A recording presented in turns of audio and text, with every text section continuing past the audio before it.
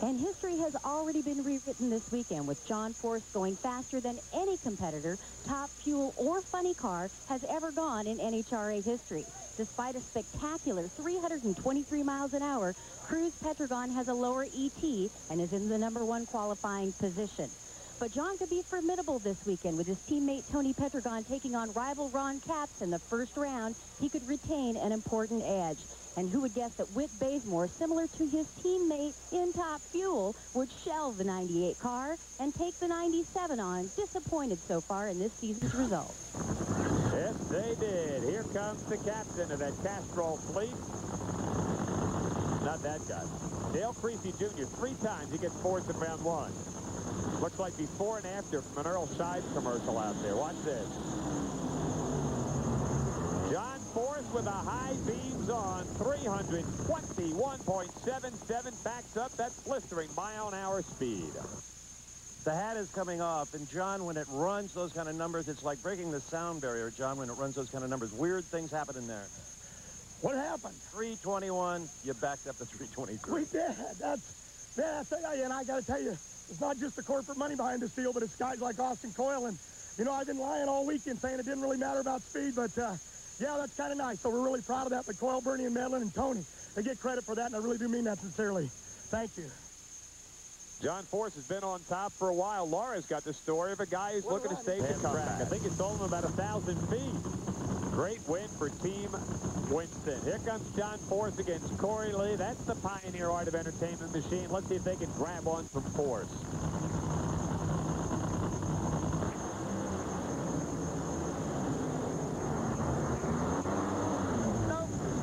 Force is running 488 at 321 miles an hour, and he backed up that speed record. That is one bad hot rod, sports fans. Let's take a look at the championship round.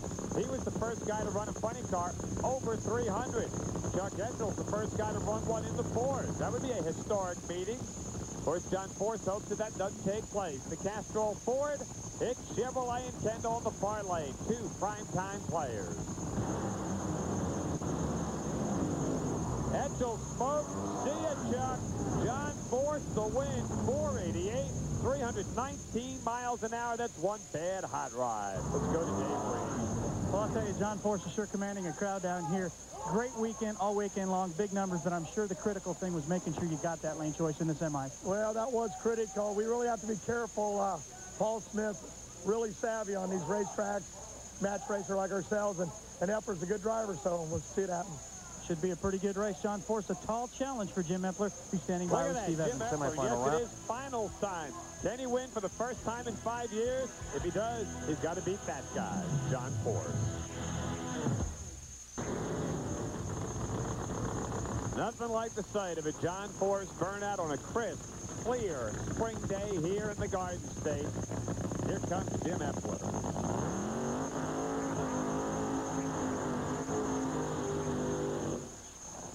Steve Evans, this ought to be a great final. It's the guy that's won it all against a very resurgent Jim Epler. Well, John Force smoked the tires in Dallas 2 weeks ago to lose to Ron Capps. He's not going to do that again. Jim Epler has not been in a final since the Bush administration. If anybody's going to smoke the tires, it's going to be Epler. This is where John Force gets his first win of the year at one of his favorite racetracks.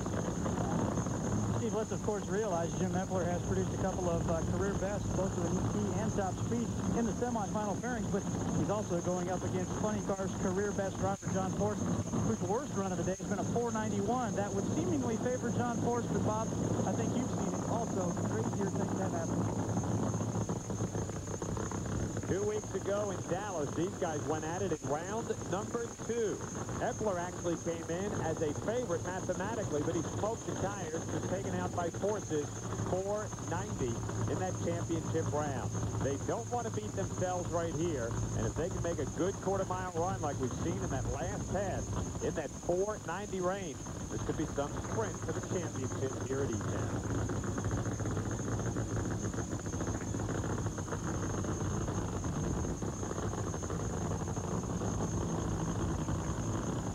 Smith in the far lane, Austin Coyle.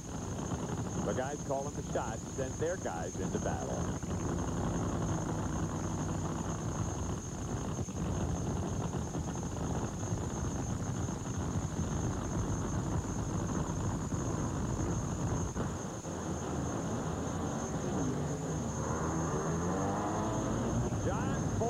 with a spectacular run, upped his speed record, 484, 323.89 miles an hour. And unless something sensational happens in the Fuel Dragster final, the Fuel Funny Car speed record is going to be higher than the Dragsters for the first time in history. John Force continues his streak. He has now won at least one race every year since 1987, bettered only by Warren Johnson, who's won since '82. Great performance, flawless, vintage, Team Castrol, Ford, Austin Coyle, Bernie Federley, the Fishman, and the rest of that team. Look at that. Look at the speed. They finally see it. 323.89 miles an hour. 484. That car is unreal here this weekend. And the top fuel guys, well, actually, Joe Amato with a chance to set the speed record in the Fuel Dragster category. Let's get down to the starting line. I'll bet you it is wild down there, David. Oh, it certainly is. Crowd is going nuts, team's going nuts, and I'm with the new merchant of speed, Austin. Where's all this coming from? Great day. Well, we've been really working hard on our motor. You know, Wes Cerny and Cruz Pedregon and some of the other guys, Ronnie Capps, are pushing us really hard. We found a little horsepower, and it's nice to have it. I guess so. Let's go down to the far end. Happy driver, Steve Evans. Happy driver, John. You just reset the speed record faster than the Dragsters. Come in here in the Mopars and run with our Ford Mustang. I mean, it's exciting for Castro, but I tell you what, all these races are great and all these brands are great, and we're excited. Amato called me queen for a day, well, maybe for a few more minutes. He ain't run yet, but I'm excited. That's a big deal. Who's the queen now? Well, I ain't saying that. I might be the queen again here in a few minutes, but I'm excited. And I just love all my sponsors, All Pro, Vistio, and all of you, Max.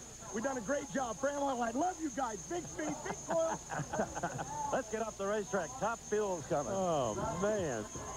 It's been a long time coming at the start of the season. Forrest now in command. Look at that. He is 5 rounds up on Etchell.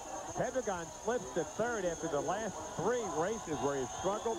Capps and Tim Wilkerson round out the top 5. And the crowd goes wild.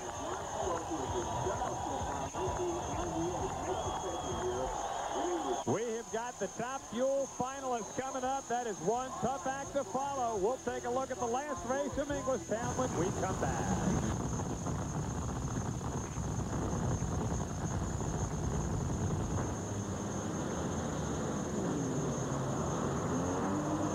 Go get him, boys. Joe Amato gets the win at 461, 319 miles an hour. Corey Mack right there at 466. 314. If you're scoring at home, 0.05 of a second, the margin of victory. And Joe Amato won't care that he's not the fastest car in the ballpark. He's the best top fueler. And for the first time in 2 years, Joe Amato puts back-to-back wins on the board.